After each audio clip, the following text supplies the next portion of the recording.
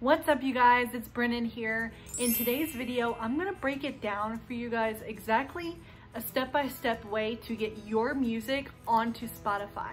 I've had a lot of friends of mine ask me exactly how I went about doing that, and I'm gonna break it down for you guys today. Let's get started. Also, don't forget to subscribe to my channel. I do new videos every single week. I play piano, I do music, I do how-tos, things like that. Okay, so the thing about Spotify is you have to have what's called a distributor in order to get your music onto the platform. So the first thing that you need in order to get your music onto Spotify is a distributor. The one that I personally use and I think is the best is called DistroKid.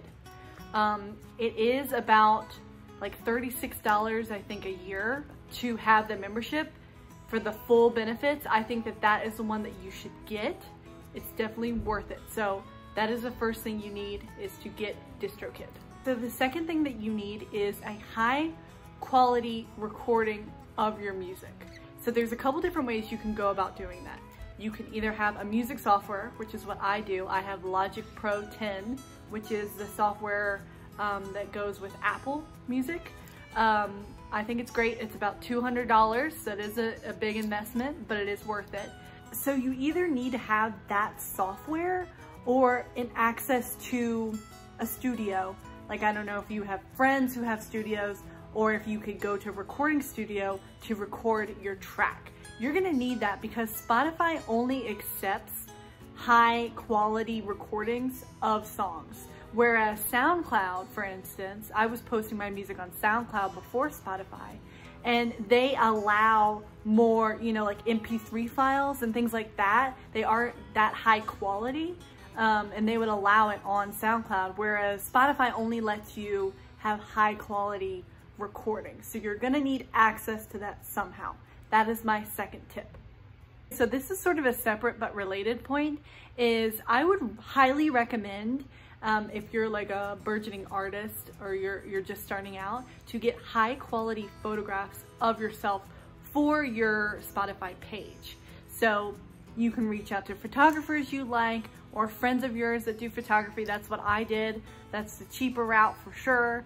And you get them to take high quality photographs of you so that you can put that on your Spotify page. So you need to have those photos, and you also need to have a biography about yourself. So get going on that and write that about yourself, or get someone to write it about you, to post on your Spotify page. Okay, so with all those tips in mind, I'm actually gonna take you guys through, I'm gonna screen record exactly the steps using DistroKid and Logic Pro 10 to get your music onto Spotify. I'm gonna show you the exact steps, how exactly I do it, because there are some software things that you need to know that I learned the hard way from watching tutorials and things like that in order to make it an actual good file. So let's get right into that portion of this video. Okay, so the first thing you need to do is go to the end of your recorded song and make sure that you trim the measures down to where your actual song ends. See how you can add all these extra measures? You need to trim it down, or else you're going to take a bunch of empty space onto your recording, if that makes sense. You just want to have it to where it's actually the length of your song. See here? So you trim that down.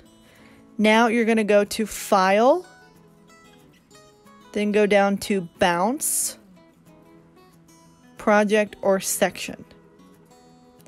Then you're going to hit PCM, Wave File, and then you're going to hit 24-bit, and then you click Bounce. Then you're going to save it onto your desktop. Just make sure to title it with your title so you can remember where to find it. Okay, so now it's going to bounce your file. Just make sure that you don't do anything while it's doing this, because you don't want to mess with the file. But it's going to just go ahead and load here.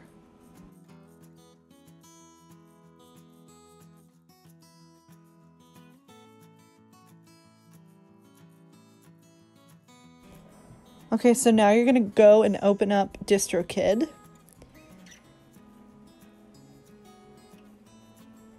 And you're going to go to Upload. And then you're going to just fill in the data here. One thing is, remember to do it 3 weeks at least into the future.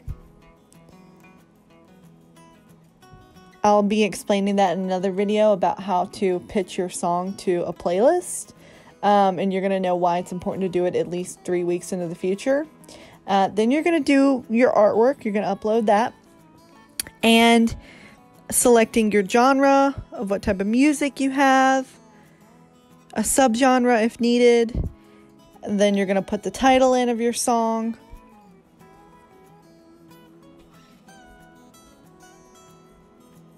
Now you go to your file on your desktop that you saved of the song. Desktop. Here you go. And then bam. Upload it. And then you click whether or not it's music or lyrics or both. And then you fill in the rest of the stuff. And bada bing, bada boom. You now have your Spotify song on DistroKid.